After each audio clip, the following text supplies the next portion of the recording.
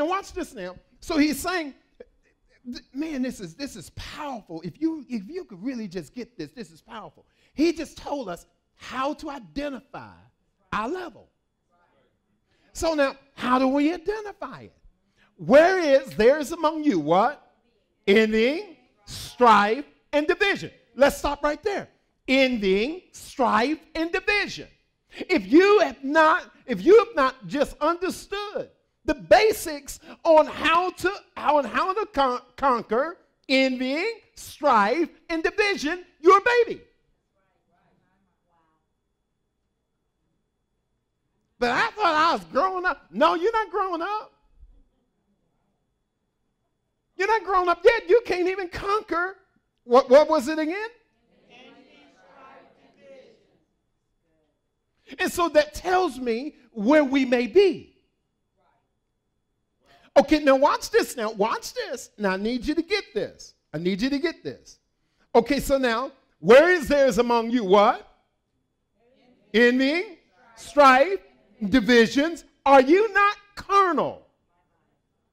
And walk as men. Walk as mere man. You just at that stage right now, right? Okay, so now watch this now. So a lot of us will try to fake it and really just even trying to make us believe that we've moved on from this particular level. But now Paul is saying, look, there's a way to get from that level. How many of you really understand that? So there's a way to get from that level. Okay, so you're at that particular level. Now, if you're a natural man and you want to enter you want to enter this next stage, you have to give your life to Jesus. Got it? He's the doorway of it all. You have to give your life to Jesus. But now that you're in the door, he says you have these items that you need to really deal with in your life. What are they again? Okay, so now watch this now.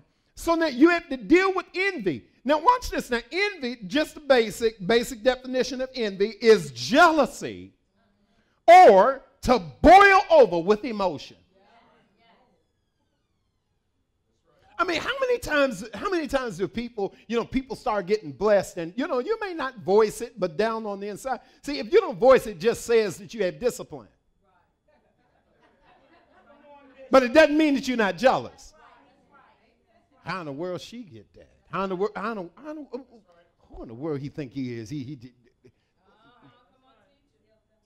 I mean, folks started getting blessed, man. Come on now. You started boiling down on the inside. Little hussy. I mean, just all kinds, just anything. The flesh got to show up. Even if it don't show out, it does show up. Okay, so now watch this now. So now, so you have envy or what? Okay, so you have envy or jealousy, which is jealousy.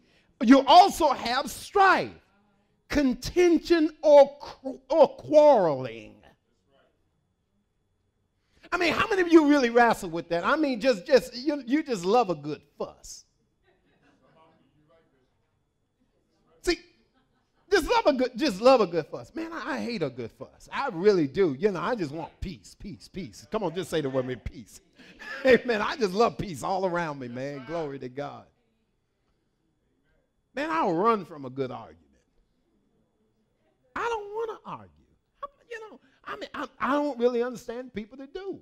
Now, I can semi-understand it because I remember a time that I did. Got it? But now watch this now. So you have quarrels that you just absolutely just have to have. I mean, just quarrels, contention. Now remember this. Now we already talked about Timothy some weeks ago. The servant of the Lord must not strive. Well, hello everybody. My name is Bishop R.S. Walker of Heritage Church International. I'm the senior pastor there. Let me ask you a question. Are you one of those that have been in the grind all week long? You're ready to take a relax, but you don't want to leave God out of your day. Well, I have something very special for you. I want you to meet me every Sunday morning at 8 a.m. for morning manna. Yes, that is 1 hour of power where you get to fellowship with great believers, where you get to meet great people and have a time with God in your own personal way as we break open the word of the Lord. We would like to see you there. That's 2772 Crane Highway in Waldorf, Maryland. Look to see you in the move of God. Woo! Man, I'm telling you, some years ago, a whole bunch of years ago, when I heard that, I said, oh, no, I got to get that out of my life. You know why I had to get it out? Because what I heard was the devil brings you captive just because he wants to. Why? Because we operate in strife. That's his playground right there. When he offers you the opportunity to come in his playground, which is what? No, it's strife. His playground is strife or contention or quarreling or argumentation. And as soon as you step in, he now brings you captive just because he wants to. And so you wonder, why is it that I can't break loose from some things? Every single time God tried to get you loose, you end up in a quarrel, and you just stay right there until they quit. And so you're locked into a particular arena. But come on, look at your neighbor. Say, neighbor, there's a remedy.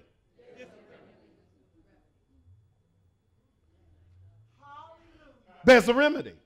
And so now watch this. Now let me show you the remedy, because I think I need to stay on time. Okay, so now watch this now. Watch this. So, oh, no, I didn't give you that other one yet, did division. Basic meaning of division is dissension or sedition. This is your just automatically wanting to be divided. I mean, so you ever experienced people, man? They just disagree because it's a word. You know, I mean, because they can. I mean, just disagree. You know, I mean, come on now. I mean, find some place to agree with me. That'll make relationship go over real good.